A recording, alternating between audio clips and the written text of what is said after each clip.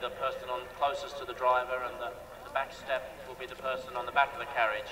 And the navigator's job is a bit like a radio communication broadcast, where they're constantly just feeding the driver information. Generally, the driver knows where he's going and is only having to tune in or tune out to his navigator as he falters in his memory. The back step's job is to keep the carriage down. So, and I mean, you may or may not see today 1 or 2 carriages turn over. It does happen when they hit a post and the back step is not leaning in the right position.